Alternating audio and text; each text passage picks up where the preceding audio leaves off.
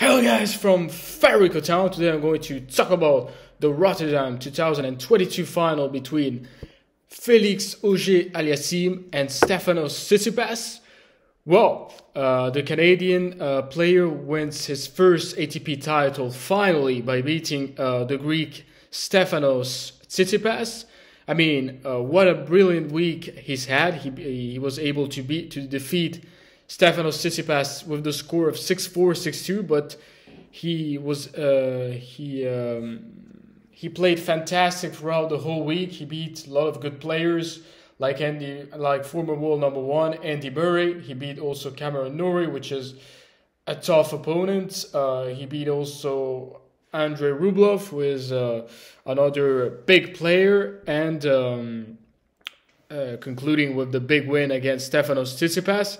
I mean, Félix-Auger-Aliassime really deserves this title. He has worked really hard. I think with the arrival of Tony Nadal, he improved his game a lot. He came close to beat Daniil Medvedev at the Australian Open. And Daniil Medvedev, we know he's a great player because he has now a chance to become world number one. It depends from many factors. But Aliassime is having a great start to the 2022 season. Let's not forget when he won the ATP Cup recently with his nation, Canada. But Aliassime has established himself recently in the top 10. I mean, he deserves this accomplishment. I mean, he's a great guy, and he has a lot of potential, a lot of talent. I think he can improve on many areas.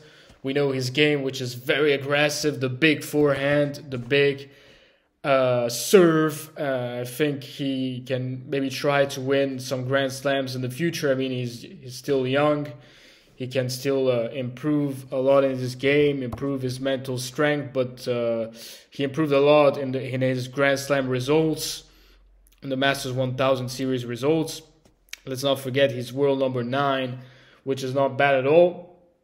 And I hope he's going to fulfill his whole potential and go even further.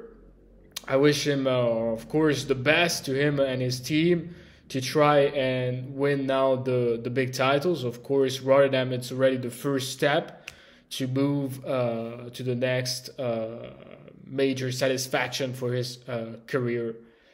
And let's see what will happen in the future. Guys, that's it for today, and as always, if you like the channel, don't hesitate to subscribe, and see you next time. Bye.